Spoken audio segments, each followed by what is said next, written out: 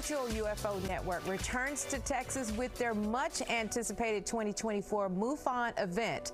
The three-day symposium, which is organized by the largest and longest running UFO community, will explore insightful sessions and discussions uncovering truths from experts and experiencers. Now to fill in on what we can expect is Ron James, Media Relations Director with the Mutual UFO Network. Welcome, Ron. Thanks for having me on. Absolutely. All right, Ron, first tell us about MUFON. MUFON is an all-volunteer organization. It was started right after Project Blue Book concluded by a group of people who thought that the UFO investigations needed to continue.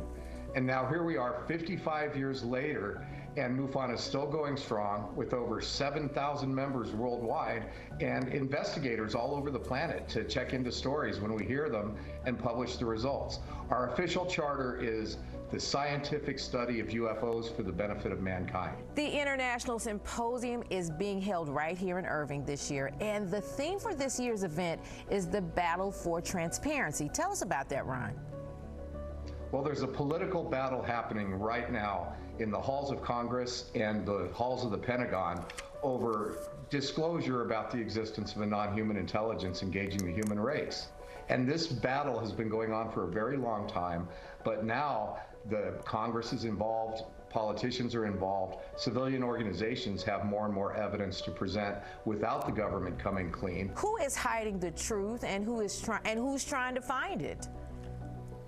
Well, you know, that's a very interesting question, and I'm glad you asked.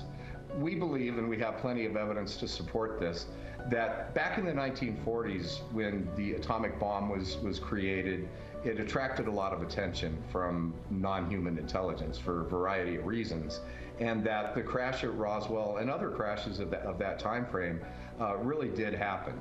And at that point, a group of government people got together and formed a group to analyze, study, and make recommendations on how to manage this information.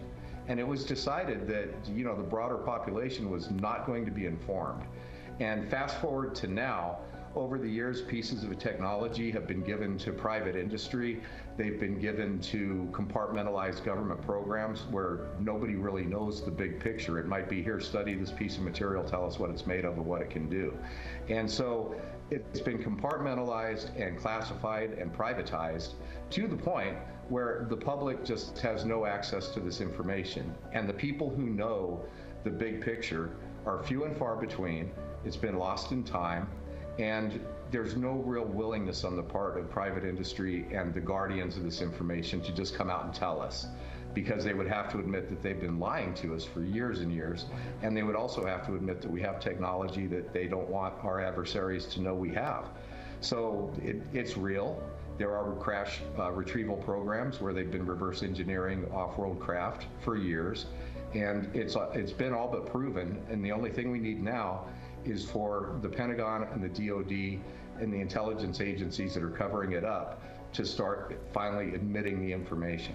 So the MUFON Symposium is happening July 11th through 14th. The special event is happening the night of the 13th at 8 p.m. Central Time. And people can find out more about the symposium by going to MUFONsymposium.com, MUFON Symposium. They can find out more about MUFON on our Facebook, Instagram, YouTube channels, Twitter. It's all under MUFON, M-U-F-O-N. And if they want to find out just more about our organization, they can go to MUFON.com.